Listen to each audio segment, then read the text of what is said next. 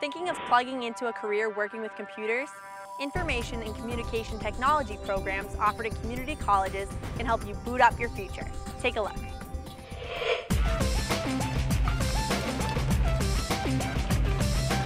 Here's your router. It'll go to the firewall.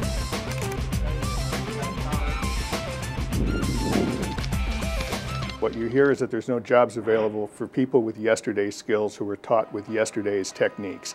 But there are plenty of jobs available for people with tomorrow's skills who were taught with advanced instructional techniques.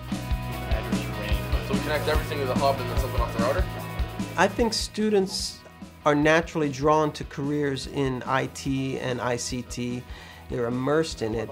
Telecommunications, networking, security, wireless. They live, eat, and breathe this stuff. And they assume that they know everything about it just because they do it every day. But then once you get them in a class, they really start to see the mechanics behind how all of this stuff is happening. And I think one of the reasons why the community college is such a great avenue for that is we are, the hands-on teachers.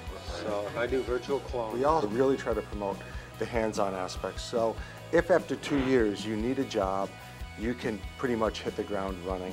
There's a lot of different career options and a lot of different career opportunities for people with this kind of background.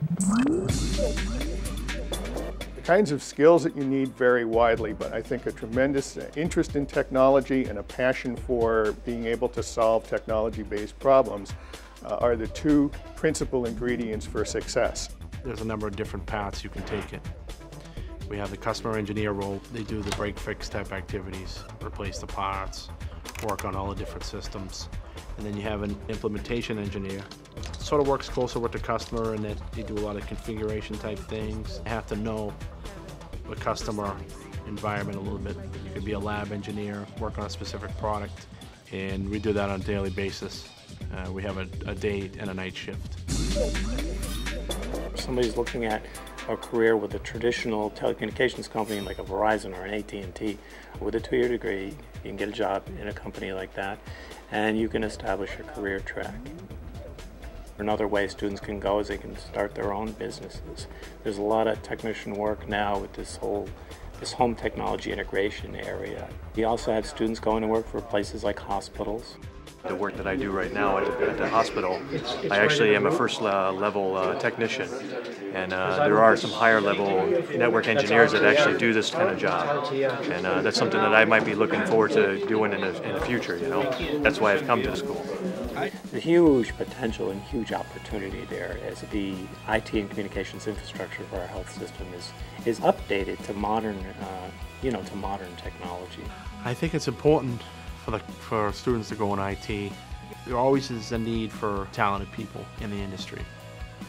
And for people that want to excel and that have had an information technology background, a love for computers, it's a great career path. If you're looking for a challenging and secure field to work in, information and communication technologies might be right for you. Be sure to check out your local community college to see what programs they offer.